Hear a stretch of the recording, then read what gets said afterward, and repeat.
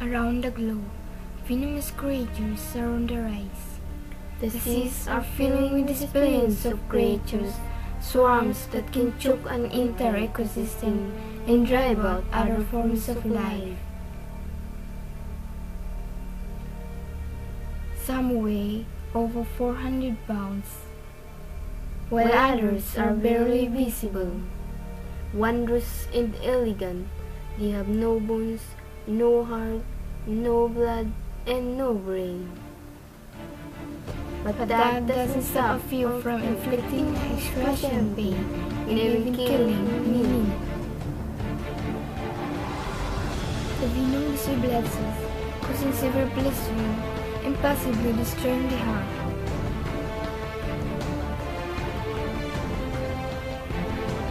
Deadly jellyfish venom contains two components. One can kill 70% of the heart, and the other one can destroy the entire heart. Approximately around 150 million people get stung by jellyfish around the world. In Australia alone, there are up to 10,000 reported stings every year. Philippines report an annual death of 20 to 40 people in the oceans surrounding them. More than 19 million people are treated annually for jellyfish stings around the world.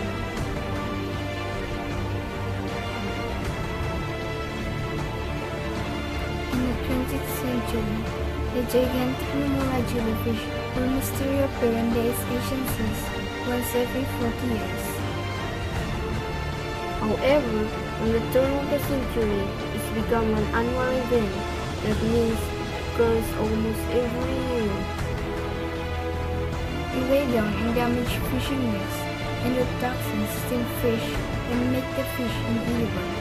Losses from marading of giant jellyfish in the Sea of Japan typically total hundreds of millions of dollars during a single bloom season.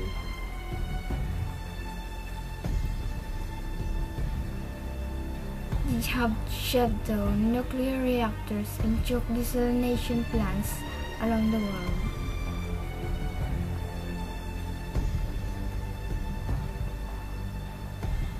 Jellyfish are stinging beachgoers and causing millions of dollars worth of damage. It is difficult to get rid of these giant beasts whenever they feel under attack, or threatened, or even dying. Nomura jellyfish releases billions of sperms and eggs and grow into jellyfish, millions at a time.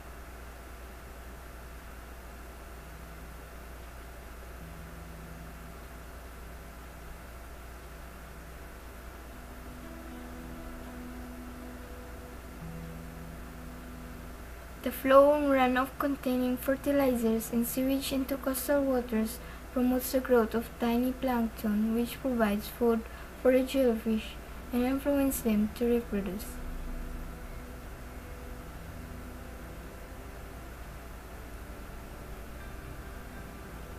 High levels of carbon dioxide in the atmosphere are causing the ocean's acidity levels to rise, creating inhospitable conditions for shellfish and coral reefs, leaving jellyfish the last man standing.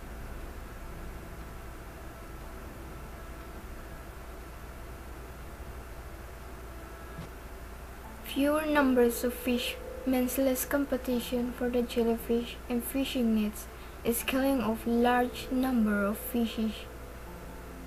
Sea turtles are the most common predators of jellies, so when they are decreasing, jellies are increasing. The rising water temperatures increase the rate of polyp reproduction and speed their development into free-swimming jellyfish.